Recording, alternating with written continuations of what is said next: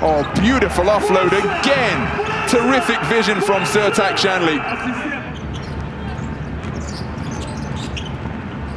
Nice wraparound pass. Zach August with the finish. The feed provided by Bocaridis. So Moimon fakes the three, sees a seam, attacks, gets to the glass and kisses it off the window gently. Applied the brakes, almost lost his footing. What a cut down the lane and a forceful finish produced by Ben Bentel. Dunstan looking for a backdoor cutter. He finds it in Rodrigue Boubois.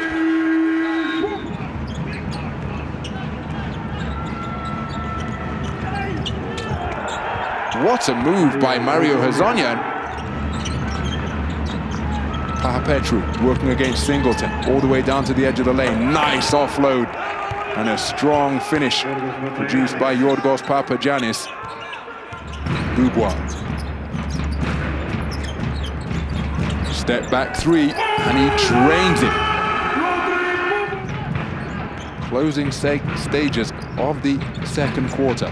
Micic remains perfect from the field. My goodness, he is feeling it tonight.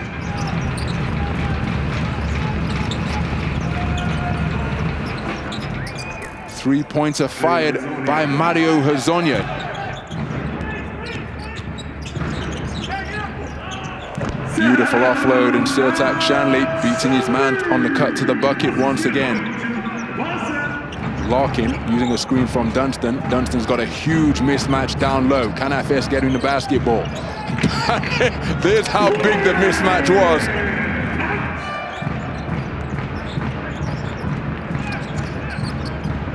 We see a step back three from Vasilija Micic.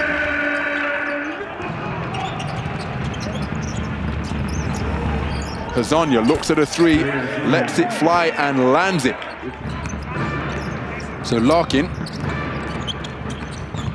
attacks the lane, stops at the free throw line. That is outstanding from Shane Larkin. Nice catch by Aaron White by the sideline. He had the basketball from San Rose once again. They beat the shot clock buzzer and Aaron White gets the three-pointer to fall. Off the iron, rebound James Anderson. And this one, oh, beautiful feed. Highlight reel stuff here at the Sinan Erdem Sports Hall. Tibor Pleiss finishing with a flourish.